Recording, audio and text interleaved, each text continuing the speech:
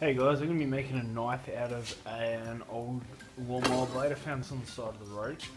Yeah, the engine actually still works, but I'm going to put that onto maybe a mini bike or something like that. But for now, I'm going to just use this blade and turn it into a knife. So first up, just take the blade off.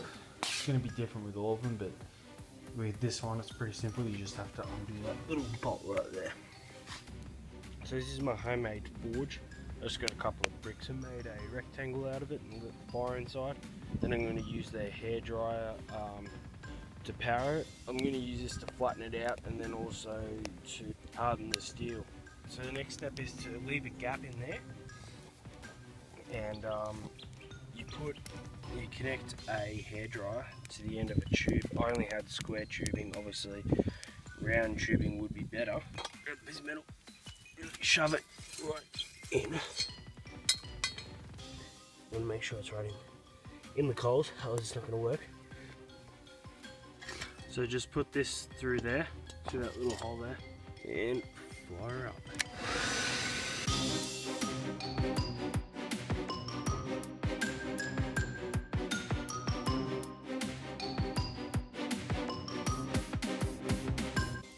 So next thing you want to do is draw up and cut out a knife on cardboard. So I did it pretty much just to suit my needs, because I wanted to use it while I was camping and bushwalking, that type of thing.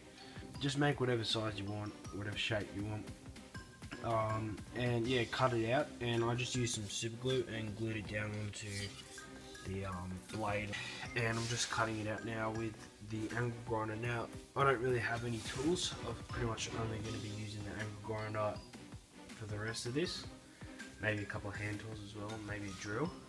When you're cutting this out, I just cut out the small chunks first. So cut out the small chunks like that, little grooves, and leave out whatever you can grind down later with the angle grinder. It'll make it easier. Wherever you think you're going to make a mistake, just leave it out, and then cut out all the big stuff.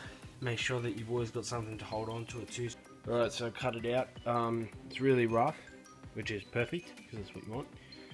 And always make sure I had a gap between the cardboard and the metal. So I don't want to be cutting the cardboard, I just want to be cutting the metal, just to make sure that, well, it's always better to cut it larger and then just grind it down so you don't make mistakes. Looks pretty good. The only thing is that I can't see, you can't really see that very well, but that's not exactly straight, so I'm gonna have to flatten that out in the forge again, which is a bit annoying, but you gotta do what you gotta do. So instead of a bench grinder or a disc sander, which most people use to sharpen the blade, I'm going to be using an angle grinder. So I've just duct taped it up, and I also took the guard off it, which makes it extremely dangerous.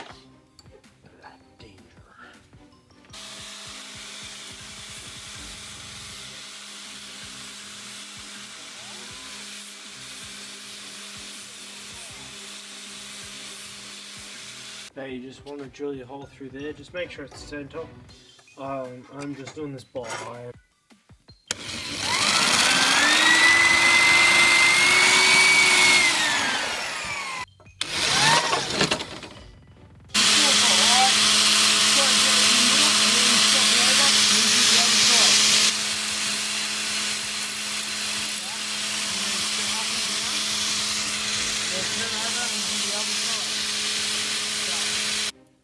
Alright, so once you've got it to a point where it's pretty narrow in the middle,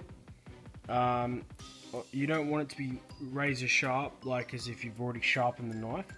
You just kind of want it to get very close to the middle, just so we've got the shape of it.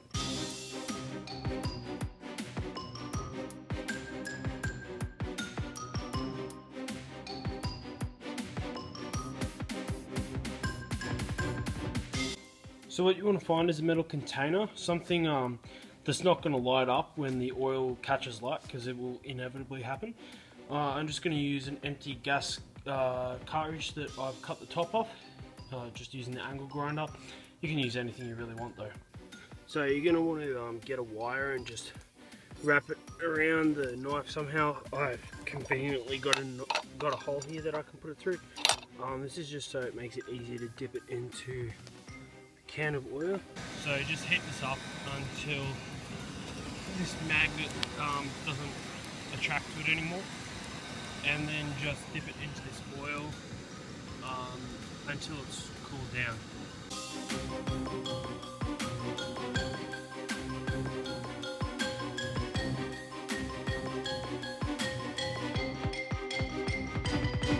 Now while I've been grinding it down, you can see that there's certain patterns on here. It's actually from the lawnmower, not the heat treatment. You can grind that out, but I've chosen not to for two reasons. Firstly, I actually really like the way it looks. I want to keep the rustic look. And secondly, to grind that out, it's going to make it a lot thinner. And I really don't want to make it any thinner because, as you can see at the end, because that used to be a lawnmower blade, it gets a lot thinner there.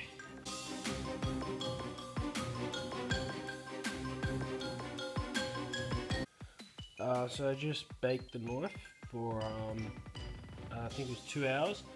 As you can see, it's lost a bit of its colour, so I'm going to grind it down and make it back to its original colour.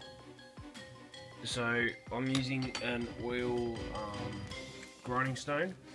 So pretty much you just get your oil. I'm just going to reuse this canola oil. I'm just trying to cover it with some oil. Alright, so now you want to get your knife and you want to put it at about a 30 to 40 degree angle, and you kind of just want to go from here, and you want to up and then back down.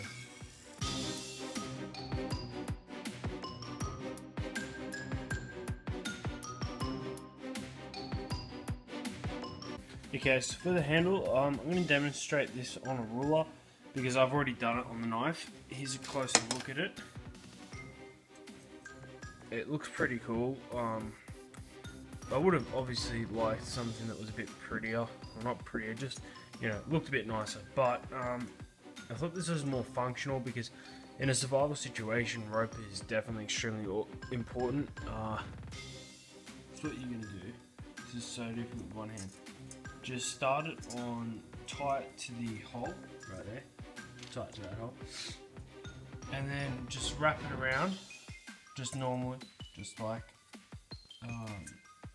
so difficult with one hand, just wrap it around like that, really tight, obviously bunch it together though, like that, just wrap it like that, and go all the way up to the end of the handle and then all the way back down, and then tie it again. Now this is the more difficult bit. Then you're going to need to cut a piece of rope about double the length of this, so it's about the length of 2 times your arm. Just cut it that way, just so that you've got extra just in case. Once you've wrapped the knife around twice, you're going to want to start this wrap on this end here. I'm going to demonstrate it on this just so it's easier for me. Let's get your piece of string, put it under, and now loop it around like that. So then just twist it once, and then you end up with a loop like that. Now go under and do the same thing on the other side, and wrap it around again like that, and keep continuing this. Make sure that each of these knots is adjacent, otherwise it's going to look pretty crap. And you can do it as tight or as loosely as you want. So thanks for watching the video. Hope you enjoyed watching it. Don't forget to like and subscribe because there will be heaps more videos to come.